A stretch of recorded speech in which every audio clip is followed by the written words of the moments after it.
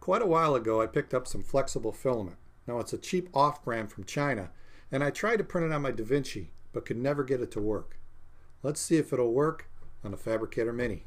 It's Filament Friday.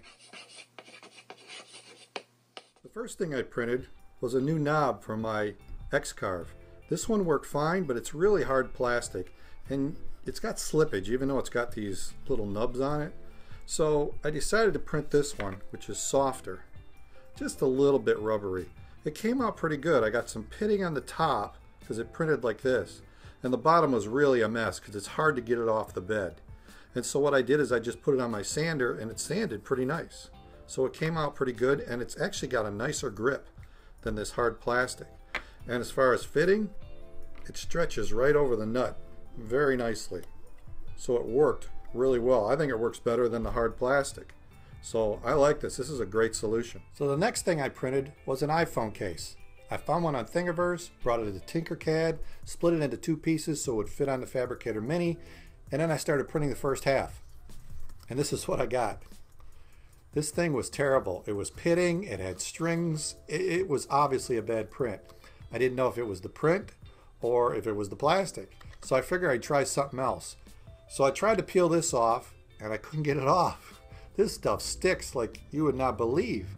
So I ended up just pulling the whole build tack off and put a new one on the bed. And then I tried something else. Let me show you. I've built several robots over the years, and this is one of my favorites.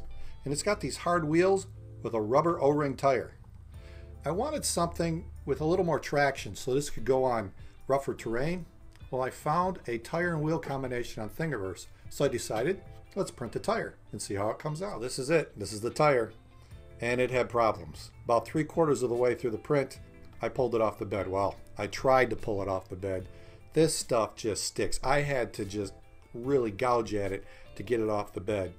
And then I saw that it was just all stringy and pitted. The bottom half printed pretty good. The top half was printing really bad. And look at that. I could just easily peel it apart. It was not fusing together. And I could see by looking at this and by the way it was flowing, the nozzle probably was blocked.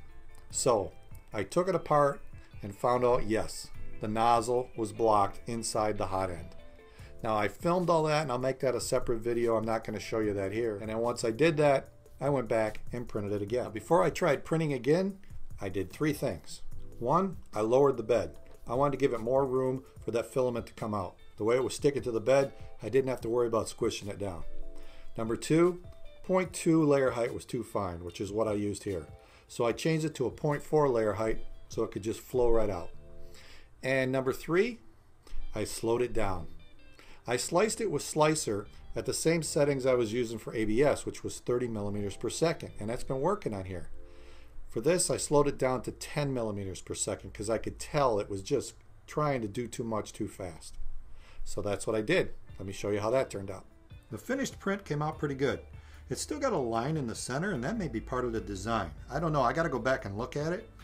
And I still got some holes in the top, so it didn't fill in quite as nice. And there's definitely some stringing, but this is so much better than the previous print. So definitely cleaning the nozzle and then slowing things down with these different settings made it a lot better.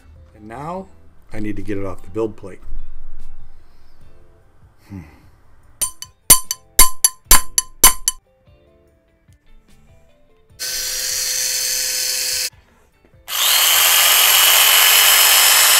No, it really wasn't that bad.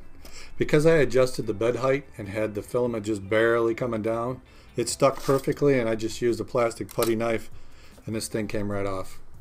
Now there's a bunch of strings to clean up, but it's pretty flexible. Not super flexible, it's pretty flexible. I think it's going to be perfect for a tire. I just need to print the wheel that this will slip on and then size that to a motor or whatever, but this was a pretty good test.